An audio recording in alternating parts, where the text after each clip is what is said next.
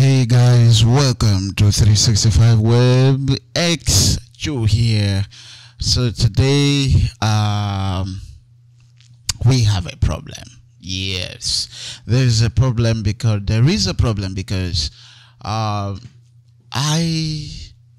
updated WordPress website to 6.1.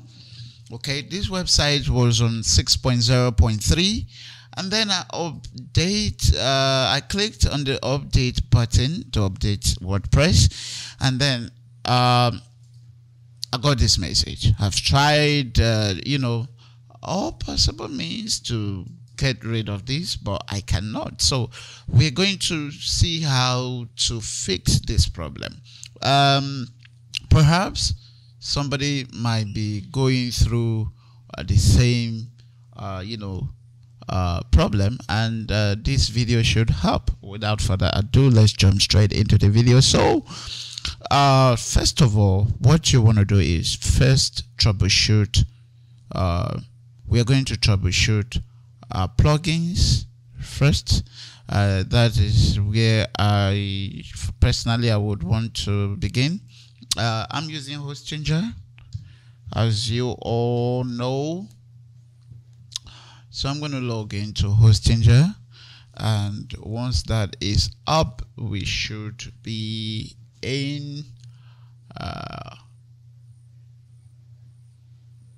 okay, so here I am in HostChanger, and right away I'm going to click on Files and then open click on Files and then cPanel, hPanel. HostChanger use hPanel, which stands for HostChanger panel. They don't use cPanel. So right here we are in this. Okay, this is not a domain, by the way. I'm going to select my domain here and Files and File Manager, and then it takes you to another. It opens it in another window. Tab. Yes. Come on, man. Okay, here we are, and I'm going to double click on public_HTML to open. So what I want you to do is double click on WP-content. That is up, and let's deactivate the plugins. Here are my plugins, okay, but what I want to do is right click and say rename. I will just add .1 there. Okay, let's see if this will fix it. Oh, it has fixed it. But then of course our site is broken, so we go in there. We go into plugins, dashboard, and then plugins, and you can see all the plugins are deactivated. So to enable the plugins again to be activated, we remove the 1 and the dot, and then rename. Come back to your dashboard. Okay, here we are. So hit this button. Activate all plugins. Activate. Here we go. All right, we're right back. We're right back. So let's visit the website. Here we have it back. We have our website back. Okay, as you can see, the site is back.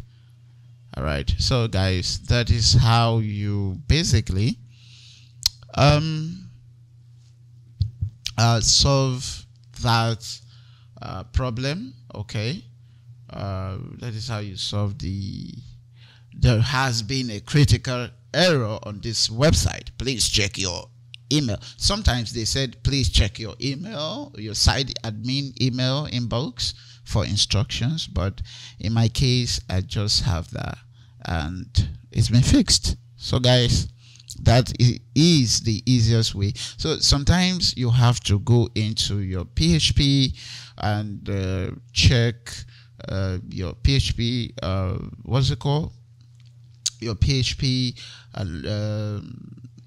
version. Sometimes it has to do with that. Sometimes you need to enable the debug option in your